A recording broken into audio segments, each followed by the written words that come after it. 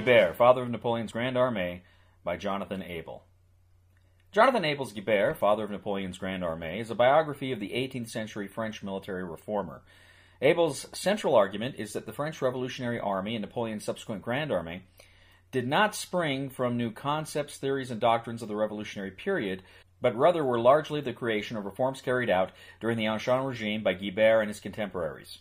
Abel begins the work with an overview of the French army's evolution since the Hundred Years' War, which concluded in the late 15th century, and also notes the French military success in the early 18th century. Quote, France participated in 4 major wars between 1701 and 1755, winning or drawing all of them, he writes. France's military success at this time, followed by its disastrous performance in the 7 Years' War, proved important catalysts for military reform before the French Revolution. Jacques-Antoine Hippolyte, Comte de Guibert, came from the minor nobility in southern France. Born in 1743, the young Guibert eventually served as an aide to his father, Charles Benoit Guibert, during the 7 Years' War. The French army's crushing loss at the 1757 Battle of Rossbach, in which the Prussian enemy took the elder Guibert prisoner, and France's subsequent defeat in the war prompted a widespread general reflection on the nation's military shortcomings. Indeed, as Abel notes, it is defeat and military humiliation, not victory, that often spur nations to reform. In this sense, France's reflection on its military deficiencies is not dissimilar from the processes that occurred in the German army following their defeat in World War I, or the American army following the debacle in Vietnam.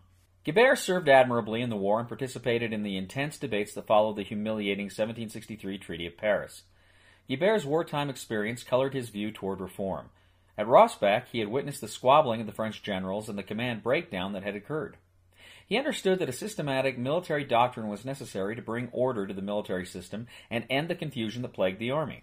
Further, Guibert appreciated that wars did not happen in a vacuum, but occurred within a wider context of social and political conditions. Therefore, he considered not only military questions, but questions of these larger issues as well. Guibert's Essai général de tactique proved the soldier's greatest contribution to the debates on military reform, and began with a discussion about political and social questions.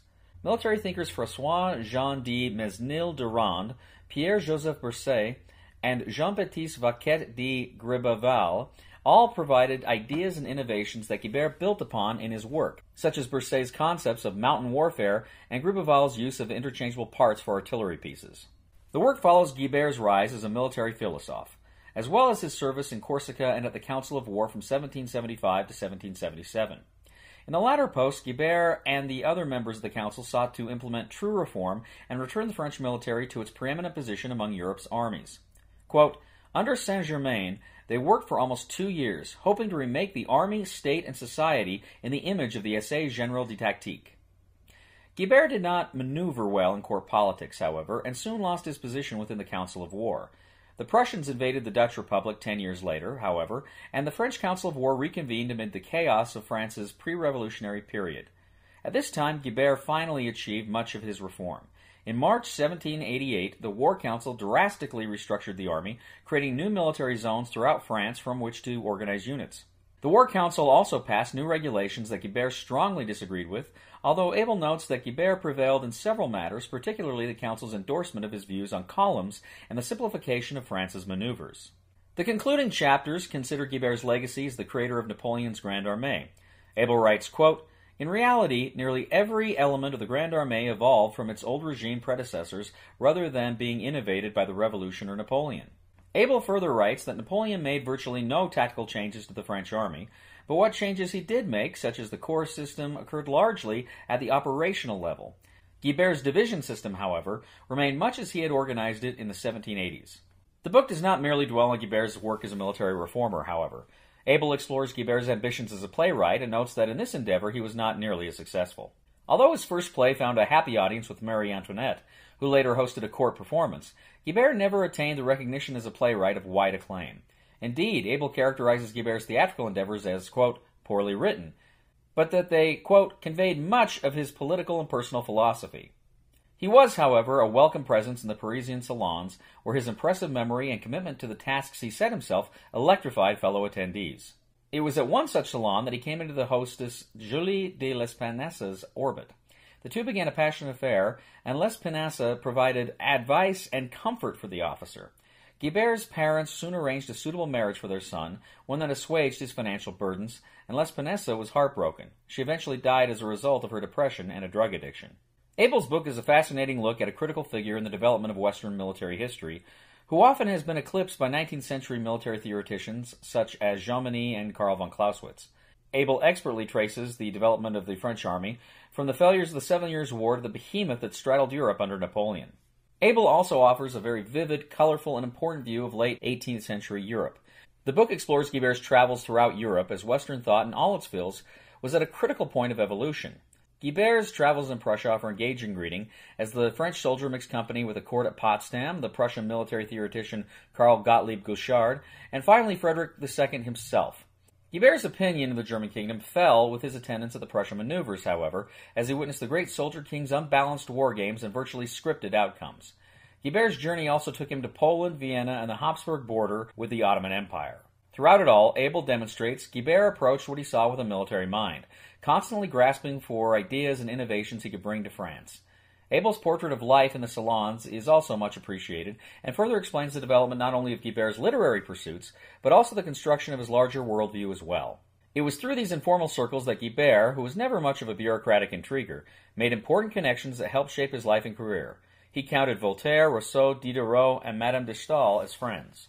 The book is also a great love story with L'Espinasse in the tragic role. Abel makes extensive use of letters between the two lovers, and the reader feels sympathy for the salon hostess as she descended into a dark malaise, illness, and finally death. She clearly was obsessed with the military philosophe.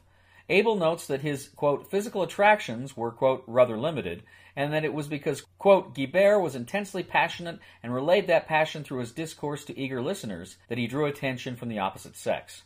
The relationship became intense, and L'Espinasse never truly released the officer from her affections, even after Guibert married. Abel presents her decline as stemming directly from the ending of the affair, although they remained somewhat close for the rest of her life.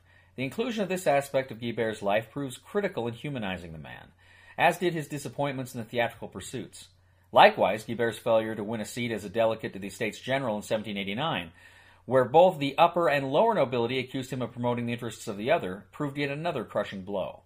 The heart of the work, however, is Guibert's role as a military reformer.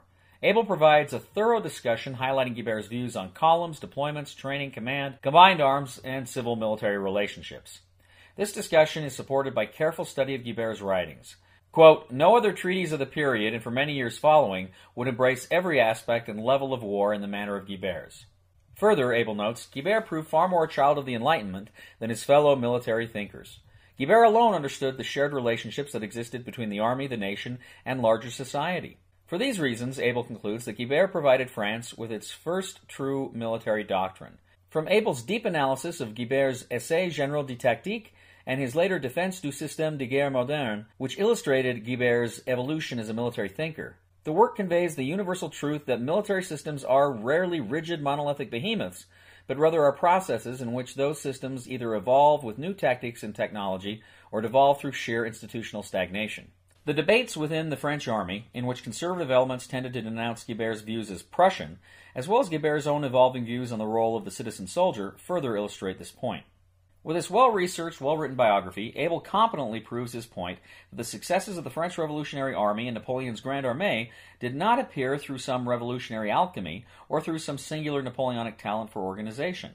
Rather, the foundation of French success during these wars lay largely with the reforms that Guibert and his fellows set in motion during the last act of France's Ancien regime. Guibert, father of Napoleon's Grande Armée, is a compelling scholarly history of the man and his times, and is a wonderfully accessible book for both a serious student of military history and for the general reader.